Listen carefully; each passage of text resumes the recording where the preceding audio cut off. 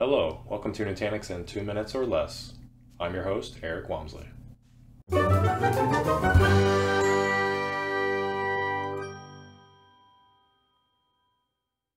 have just logged into my cluster as an admin account.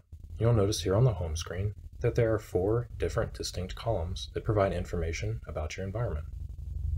This first column is more about what you have, what hypervisor, Prism Central, storage used and free, a summary of your virtual machines including how many are on or powered off, and then even what hardware you're running, the number of nodes, and what models. This second column is your performance metrics, so things like storage, IOPS, latency, and bandwidth, and cluster-wide CPU and memory usage. The third column is your health and resiliency status. This health icon here actually changes colors based on the overall health of your environment. Thankfully mine is green, and green is good, but in IT we all know yellow is bad, and red is even worse. So if your color of your heart is not green, you may want to check things out.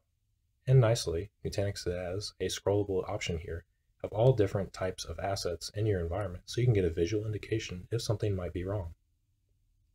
Below health is the data resiliency status. It lets you know if you can withstand hosts, drive, or other failures in your environment. And this is also clickable to give you more details.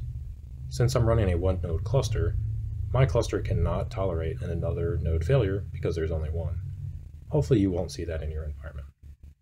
The far right column is your warning and alerts. It lets you know if there's anything really bad specifically with your environment, such as a hard drive failure, a node down, or maybe a PSU that's out. Warnings could be other things like low storage. You also get informative alerts or how many events for when administrators are doing things in your environment. And that's a high-level overview of the home screen.